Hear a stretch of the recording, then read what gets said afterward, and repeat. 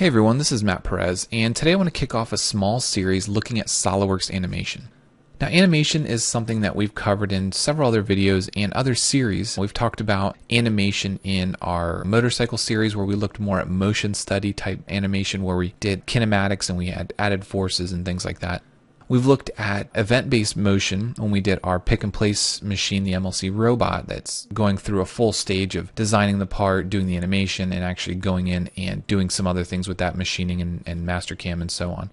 So we've already looked at how to do animation in a basic sense for a few different topics. And what I want to cover in this two-video series is actually animating the removal of material. Now, this is something that it's not that hard to do, but if you haven't seen it before or you haven't figured it out before, it can be a little cumbersome, a little troublesome to try to figure out how you can actually do it.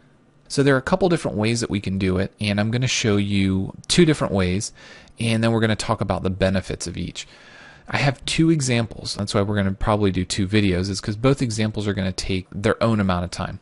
The first one is going to be some sort of rotating bit. If you can actually think of this more like a lathe part, it's actually in reverse because I'm rotating the tool and I'm keeping the stock stationary. But what we're going to do is we're going to have this tool rotate, and as we move the stock down it, we want to remove material. The other example is a more traditional example of a mill bit and a plate, where we're going to run that mill bit through the plate and we want to remove the material from that. So as you can see, we've got some challenges ahead of us. We've got two distinct examples, and they actually use the same technique, but it's a little bit different to set up. Both of these have already been through a little bit of setup. I created a layout sketch for my machined rod example here, and that layout sketch just gave me a position to help locate these parts. If we show the layout, you can see it's just two circles, and the circles overlap, and it's giving me the diameter of my tool, and it's also giving me the diameter of my stock. So those are used to help locate these in space because they are free for certain dimensions. This one can actually rotate and move back and forth. And if we look at the mates, there's some coincident mates, concentric mates, and then there's these mates that are layout on plane. And these were actually used when I created these parts. I actually used them and brought those into my parts and my sketches, and that way I kept all those dimensions the same. The reason I like to do that with a layout sketch is because now I can go back, I can modify the layout, and then my parts will update accordingly. So it simplifies things a little bit if you're thinking you might update the parts. The limit distance mate I threw in here just to limit the distance of our stock, so it's a little bit ahead of the blade and then it goes all the way to the end of the blade. You can control this a few different ways, and I decided to do it this way because in our animation we're just going to go from one key point time to another, and we can simply manually drag it from one side to the other rather than controlling the dimensions in that value. The other example, the machine plate, we have a mill bit that's going to travel along this path here. When we get to this example, I'll explain some of the headaches involved with this, and we'll talk about what will work and what won't work, because there are some limitations to this, to both of these really, because it's not really ideal. You're just kind of using this sometimes to show off certain examples, or there might be other times that you might need to use this.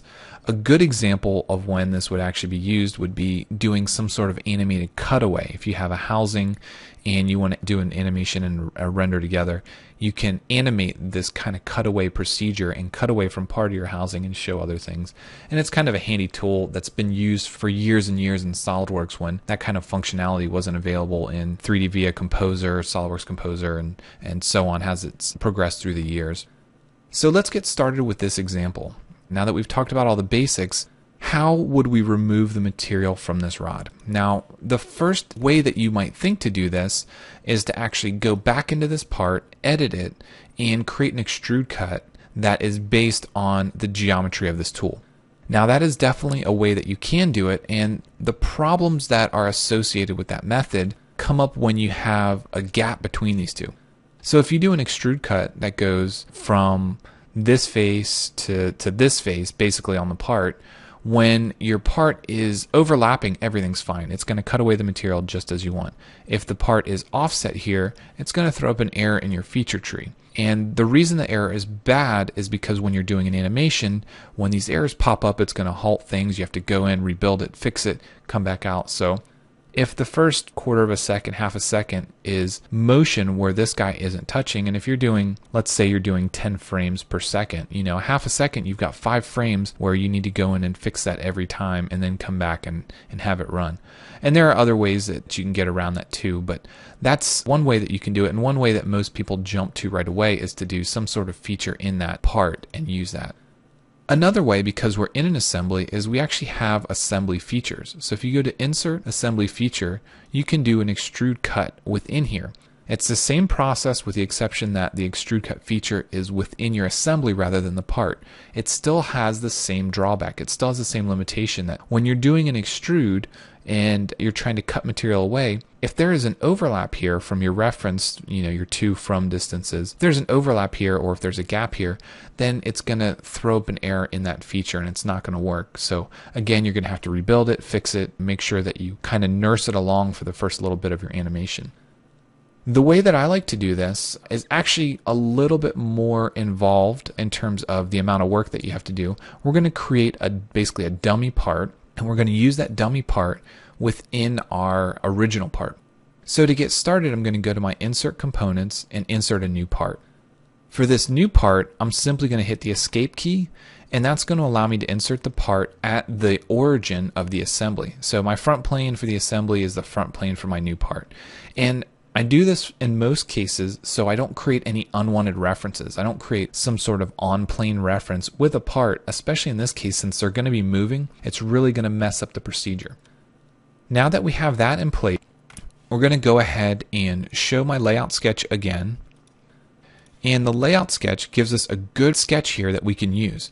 So in my new part, if we want to go ahead and edit this part, we can see that my front plane is on the back side of the blade that we're using, the tool that we're using. So in here, I'm simply going to create a tool that we can use to do an extrude cut. So I'm going to center it at the layout sketch position. So if we go to my sketch tab, I'm going to draw 2 circles on the front plane of my new part. So we've got a circle that is starting here, and then we've got one that's a little bit larger. Now what we're doing here is we're creating an extrude cut that's only going to remove a small amount of material. Now if we look at this thing in a normal 2 state, you can see that our 2 circles, this outside one, it doesn't really matter how big it is because we just need to remove that material. So I can make it 1.25 inches big and it's not really going to affect anything because we're not cutting away from our tool. The inside one, however, we want to make sure that we have some sort of tangency with our cutter bit, or we can simply use a dimension. Now in this case, if I say 0.75, you can see that it's a little bit undersized. If instead I create a tangency with this part here, then it's going to update whenever I update that layout sketch. That information is there and it can be used simply by adding that relation. So if we escape, all we want to do now is create a solid extrude. Now the reason we want to do a solid extrude is because we're going to be using this geometry in another example or another part of this example. So we can either enter a value for the thickness of our blade, in this case it's 1/4 inch thick, or we can use references. We can say, up to this face if we want to. That way it updates later for us. The important thing that we need to do here is add a direction to. Now the reason we need to add a direction to is because as we slide this rod down, we want to make sure that we're not just cutting away a small amount of material and it's popping back up on this side. So you want to make sure that's long enough for the entire part, the entire stock that you're moving. In this case, I'm going to enter 5 inches and that's going to take care of this for us. So now that we have this solid body here, what can we do with it?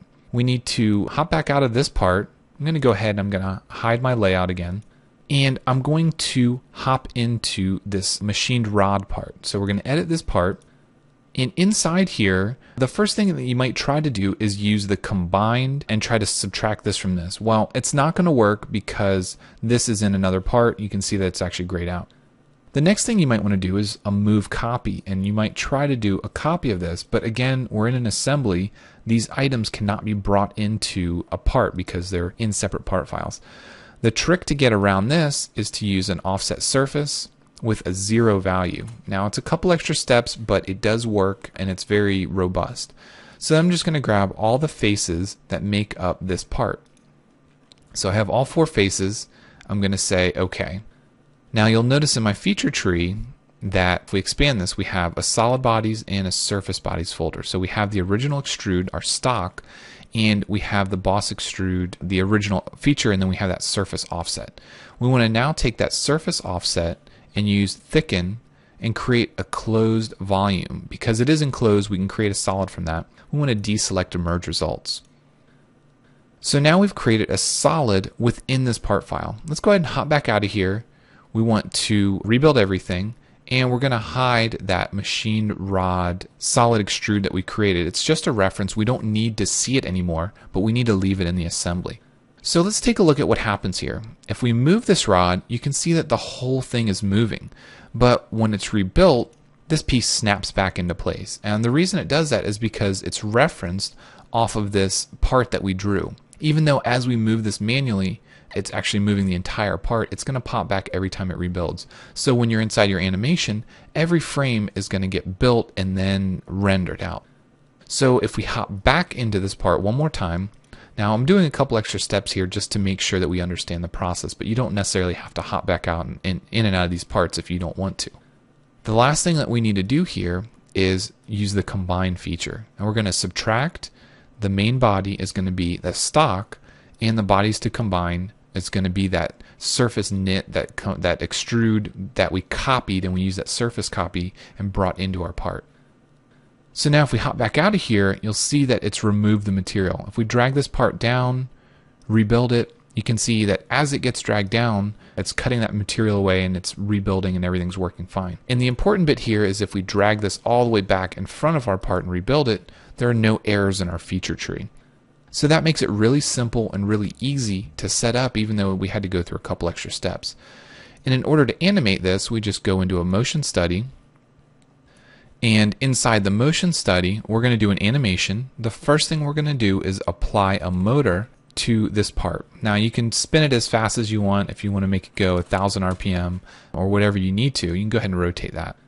The next thing we want to do is for our stock part, this manual part here, we actually want to physically move it. So what I'm going to do is drag a key point out to 5 seconds, and at that 5-second mark in our timeline, we want to manually drag this part all the way down. So you can see that once we've moved that part, we have these green lines in our data here going all the way up to our key points.